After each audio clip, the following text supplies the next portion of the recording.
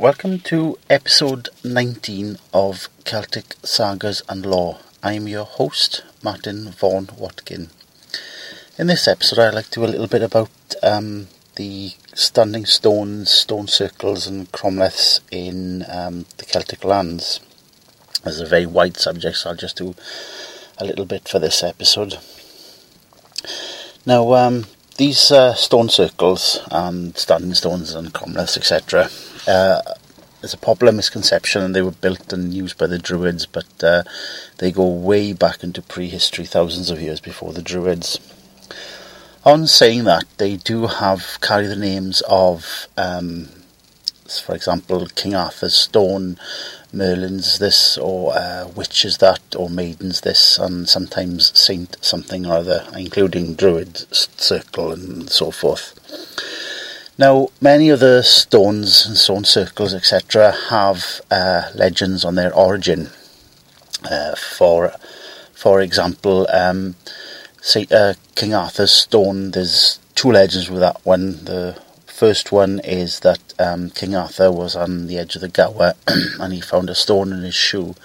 So he took the shoe out, took the stone out and threw it across the Gower, and it landed. And the stone was so proud of being in King Arthur's shoe that it swelled up inside. It's an interesting story, but sometimes they give the stories attached to them actually give a little hint to what they were used for. Now, up until about the mid-20th century, King Arthur's stone, for argument's sake, had a tradition linked to it that unmarried maidens would, at a full moon, crawl underneath the stone, because the stone itself rests on another three smaller stones, and this would make them lucky in love and to bag themselves a good husband. Now, if you go back to the story and the two together, you can see, again, inverted commas, to quote the legend again, it swelled with pride. Well, you know what happens to a lady when she's pregnant. Now, if you go to the stone itself, you'll see there's actually a slit in the stone, which is almost vaginal in appearance. Now, around the Victorian times, probably, I haven't traced the origin fully of the story, that some, let's call him industrious Victorian, said this was the stone that Excalibur was in. On the page, I'll put actual video, you can see a sword in the stone. Obviously, other stones then have origin stories which we don't know what the original purpose was. For example, there are three standing stones in Malvern Hill in Carmarthenshire, and until about the early 20th century they were painted three colours. They were red, blue and white.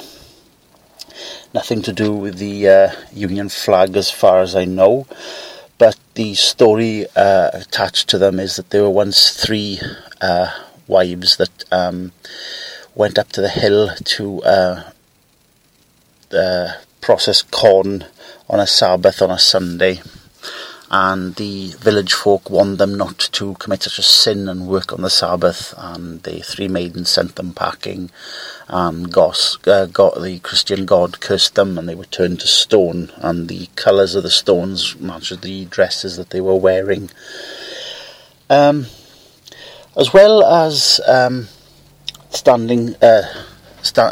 man-made stones, as in stone circles and standing stones, etc., there are many natural rock formations that have stories linked to them. They are impressive geological structures within the landscape. In an earlier episode we covered the story of the sleeping giant. If you go back on the page, you'll see a picture. It looks like a man lying down.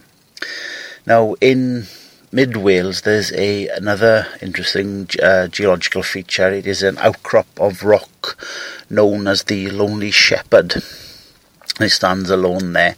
It's very impressive, a bit difficult to get to. If you get the chance, I'll post pictures and details how to get to it on the page.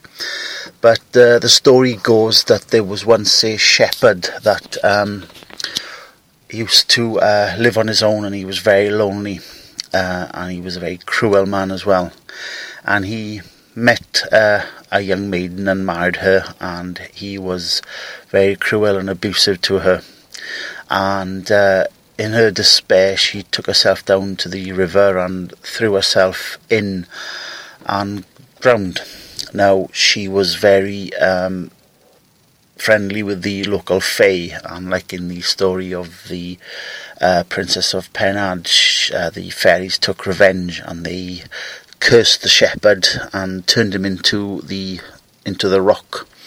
And every midsummer he must go down. He reanimates into human form according to the story, and goes down to the river and must look for her body and pray for her soul, and then return before sunrise, and again turns back into stone till the following year.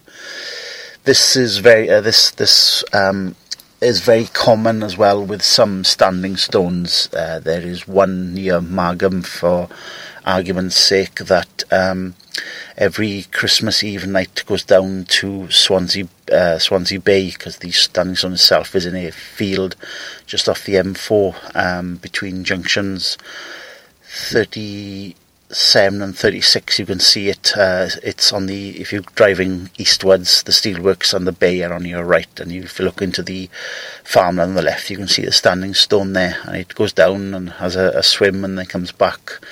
A bit difficult now with the M4 in the way, but that is the story.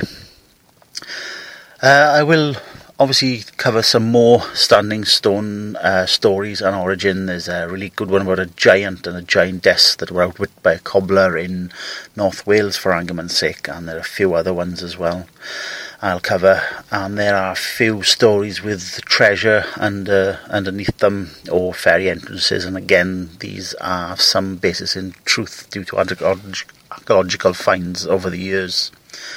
So I hope you enjoyed this episode, and hope to see you in episode 20. Thanks for listening.